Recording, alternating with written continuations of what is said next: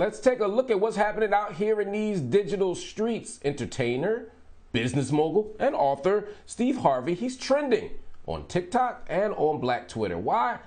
Because he made some comments back in 2010 explaining why he believes men and women can't be friends. We remain your friends in hopes that one day there'll be a crack in the door, a chink in the armor, and trust and believe that guy that you think is just your buddy, he will slide in that crack the moment he gets the opportunity. 99.9% of us think that way. As usual, social media had a lot to say. One of those people was our next guest. She joins me to unpack it all. Her name is Evette Dionne, and she is a journalist, a pop culture critic, and a brilliant analyst. Let's start with your tweet, Evette. You said, one day we're going to revisit Steve Harvey's relationship guru era and how he denigrated black single women to line his own pockets. Woo, you came out with the smoke. You wanted all of it. So let's talk about that. Yeah, I did want all the smoke. Steve Harvey is not the problem per se. Him as himself is not the problem. It's more so that he is a representative of what I call a dating industrial complex that existed for about 5 years, in which there were a whole crop of black male dating experts essentially telling black women that the reason why they were single and unpartnered and unable to get married is because of all of the flaws within them. So if you changed everything about yourself, then you would be chosen. And so the fact that this is coming up 10 years later is not at all alarming or surprising to me. It's the same reckoning that's happening with a lot of things that happened in the early 2010s as we have more cultural hindsight about the damage and the harm that those things caused.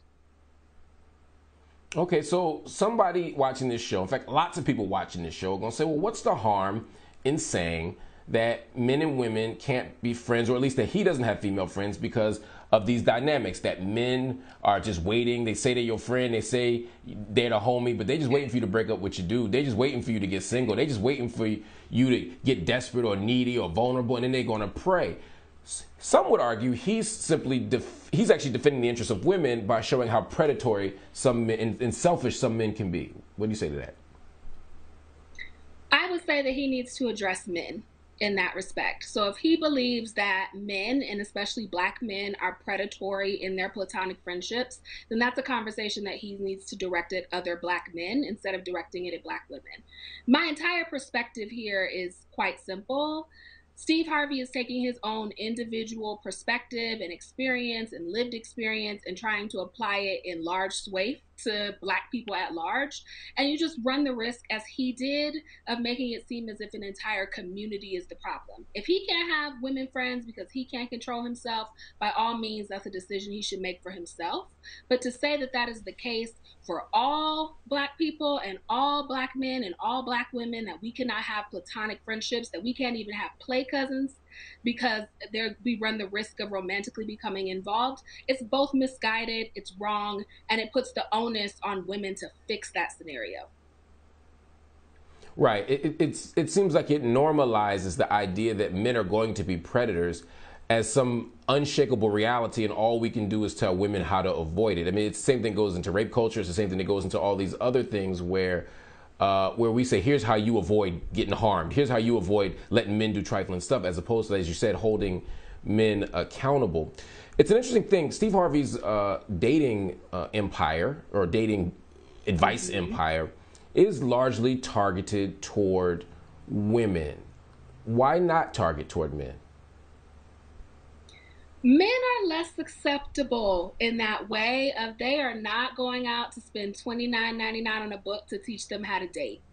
It is just not, it's just not. And at the time, if we're thinking about 2009 and 2010, Steve Harvey was a part of a whole movement around why black women are single. There were articles in the Washington Post at the time and whole segments on Nightlines focused specifically on why black women are single. And he just capitalized on that and profited from it by offering advice on how to fix that problem, rather than simply being okay with, some black women are going to be unpartnered. If they are happy with that and satisfied with that, it is not a crisis because Black women choose to be single. But that's the way that it was framed. And so he just stepped in to profit from it, not only, of course, with his book series, but also with the adaptation of the movies that became ensemble romantic comedies. So to those, again, watching, who gonna say, well, look, there's some dudes watching, it's like, look, I'm trifling.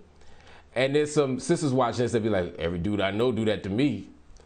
How do we begin to reimagine our relationships, our social relationships, our romantic relationships, our friendships, so that we don't have to make those words our reality? How can we have healthy, functional relationships that aren't all underneath it, you know, brimming with predation and exploitation? Right. Open and honest communication is essential to that. If you know that you have a friend who you are attracted to and you are trying to hide it and crouch it in a friendship, you are doing a disservice to that person and a disservice to yourself.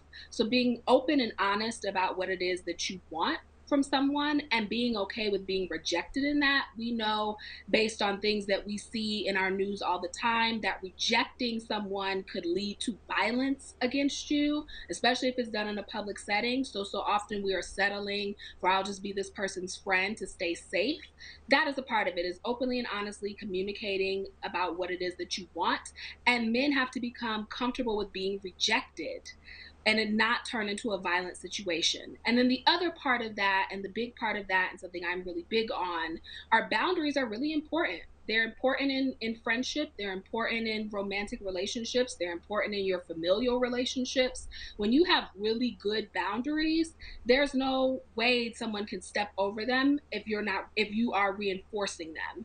And so if people are openly and honest communicate, if they set really clear boundaries, if they are very clear about what it is that they want, we'll have much healthier relationships. Then the last part of that is men have to hold one another accountable about how they are in relationship with women. It's not always the woman's fault that something goes wrong. Men need to talk to other men about how to be in healthy relationships with women and how to be in healthy platonic friendships with women.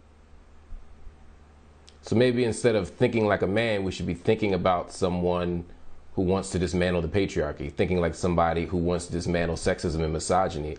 And if we do that, maybe this type of advice won't be so attractive, won't be so marketable to everybody. Absolutely. Absolutely. If we think about the way in which we form relationships. No. I don't want to cut you off. We're running out of time, but I wanted to say, first of all, thank you for joining us. You got to come back because there's a whole lot of this stuff, internet or wisdom and relationship advice that people be giving out that's just trash. And we need you to come back to help us make sense of it, along with a range of other issues around gender, sexuality, politics, race. I don't want to put you in a relationship box, but you just are so insightful. This is incredibly helpful. Thank you for joining me. Thank you for joining me. Let us know what you're thinking. Do you agree with Steve? Or do you actually hate patriarchy? Hit us up on Instagram, Facebook, and Twitter at BNC News, and be sure to visit the website bnc.tv.